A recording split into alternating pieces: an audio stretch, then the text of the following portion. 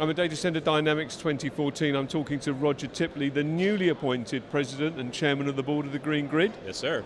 Roger, tell us a little bit about your ambitions for the Green Grid under your tenure. All right, well, I take over for John Tasillo, who's still with Schneider Electric, as am I, and we are just going to continue the success of the organization. It's grown over the last 8 years under John's leadership, and we expect to grow it even further.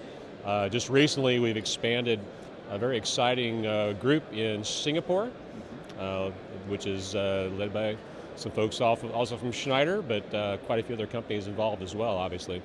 The Green Grid has about 200 companies worldwide so far that are members and active. A large group in Europe, UK, France, quite a few different countries in Europe that are very active in this.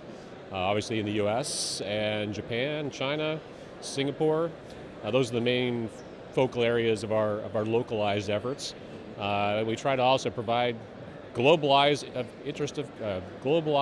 content of interest so that we make sure that what we do is not just applicable to London, but also can be leveraged elsewhere. So although we try to make things that are relevant and driven by folks locally, their content can often be leveraged elsewhere. Things like PUE have made the Green Grid famous, I suppose. What can we expect in the pipeline coming forward? Well, a couple of things are pretty exciting, I think. So one, in fact, driven by the Singapore folks, looking at, they're not the only place, again, that is interested in this, but elevated temperatures in the data center. That's driven by the Singapore government wanting to cap their energy spend each year. They have an island that energy has to come across the causeway or generate with fossil fuels there on the island, and so they want to try to reduce that actually over time. So that's a big challenge. One way they're looking to do that is to make it through energy efficiency programs, and one way they think they can do that is to look at the study to increase the set points and the inlet air temperatures of the data center, which makes your IT run hotter, but overall perhaps decreases the total energy use of a data center. So that's one thing that's going on. A number of other areas we're working in, the areas of sustainability.